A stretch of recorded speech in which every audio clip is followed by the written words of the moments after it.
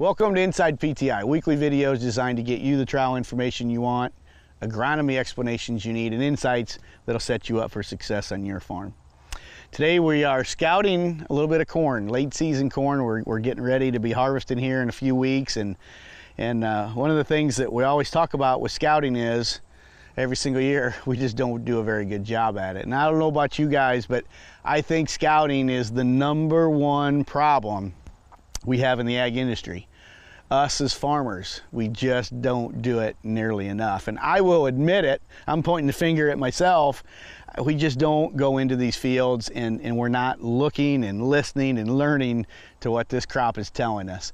And you know, with corn, the crop behind me, you know, it gets over about head high and nobody wants to go in it. We'll drive by our fields every single day. We'll slow down to 45 mile an hour, but radio's on, the air conditioner's on as well, and life is good, right? That's our version of scouting.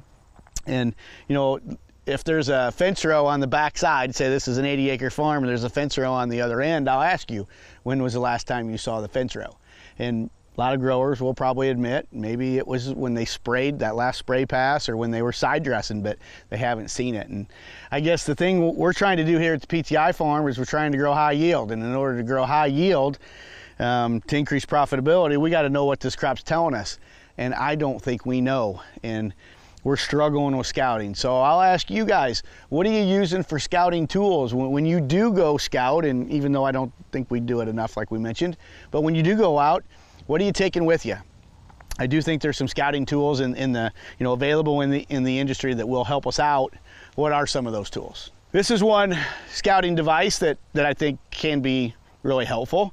This is a UAV. We call these UAVs. We don't call them drones on our farm. We call them UAVs, unmanned ag vehicles. And these can be useful for us. We can hook this up to our phone and we can send this thing up in the air to be our eyes, and we can easily get to the other end of the field, that fence row that we were talking about earlier, and kind of see kind of a whole view of the field to kind of see what's going on. But there's really no sensors on this. There's just a camera. And it's one of the issues I have with this. You know, when UAVs came out years ago, they said, you know, it's all gonna be about sensors. Today, we're gonna have a sensor that we can put on this UAV, and we can go up in the air and we can find nitrogen loss. And I was excited about that. I wanted that. I still want it. They said tomorrow, if you wanna go out, you wanna find weeds. We put a new sensor on, and we're gonna take this thing up in the air, and it's gonna find things like palm or amaranth. Tough weeds that we definitely don't want on the farm, but we want to know where they're at. And I guess I'm a little frustrated because where are those sensors? I just don't think they're readily available in the marketplace, and if they are, they're probably not commercially available and maybe even not economically feasible. And so I'm struggling with this. I'm glad these UAVs are priced the way they are, fairly cheap, because I don't know how worthwhile they are if they don't have the sensors on them. So we still want to use this, and I guess one thing too, when we take this thing up in the air and we find some differences out in the field that we want to go scout, before it was a huge challenge just to get back into those areas to diagnose a problem. It has gotten easier. I will give the technology that, but I still think we're struggling what we can do with these things, or at least what a farmer can do with these things right now on a daily basis. So today I'd like to introduce you to some technology that we've been using here at the PTI farm. It's autonomous technology, but it is an autonomous crop scout. This is not a tractor that drives itself. This is not an auger cart that drives itself. This is an agronomic crop scout. So envision this, instead of us walking through the field, you walking through the field as a farmer, and we've already admitted that us as farmers don't really do crop scouting. What if we could have this guy go out in the field and run every square inch of the farm and report back to me later? That's the idea with this. We brought this technology in to figure out agronomically, what can this thing do for us in the field? Yes, the idea is run every row in the field over a period of time and really tell us where that gas gauge is at. Where's the fuel gauge? Are we running low, or are we keeping on the full side?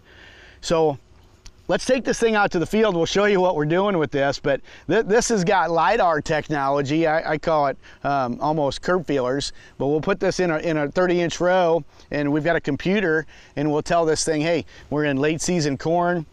We want to look at ear height. We want to look at stalk diameter. We want to look at leaf area index, and we hit go. and this thing will go right down a 30-inch row. It'll drive itself, stay right down the center, and it's just recording data. Data that maybe we could not see with our own naked eye, but then it's information coming in so we can start understanding what this crop is hopefully telling us. So right now, this technology is not commercially available, at least on a large scale field basis. So I don't think a grower could take this and use it to cover an 80-acre field and get lots of data. I don't think it's set up right now for that, but I don't think it's going to be very long, and we do have this technology available, and we'll be using these things in the field. We'll have computers where we program it.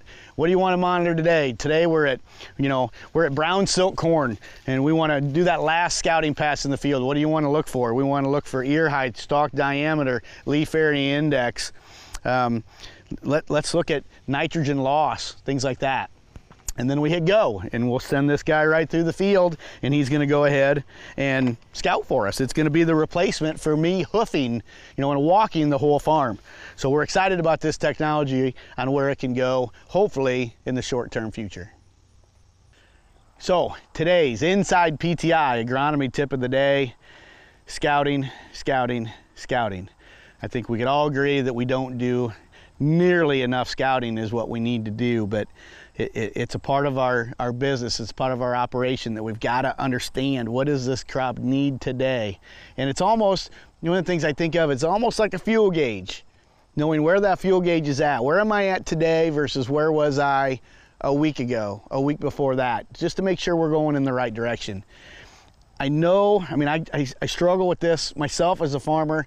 It's hard to listen and get out in the field and diagnose a problem. It's hard. We can't hoof every square inch of the farm, so we need technology to come in and help us do that. And it's almost give us that heartbeat of the crop. How do we have a monitor where we can hook up, just like we would if we would go to the hospital with an illness, and they're going to hook us up to monitors in the hospital and find out our blood pressure, our heartbeat, and really understand what's happening to us. That's what we want to understand with this crop.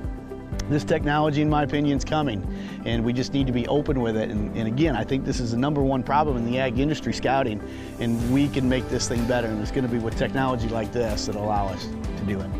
If you have any questions about anything we've talked about today, feel free to reach out to any Precision Planting Premier dealer, or check us out on our webpage at precisionplanting.com. Well, that's all the time we have for today. We will see you on the next episode of Inside PTI.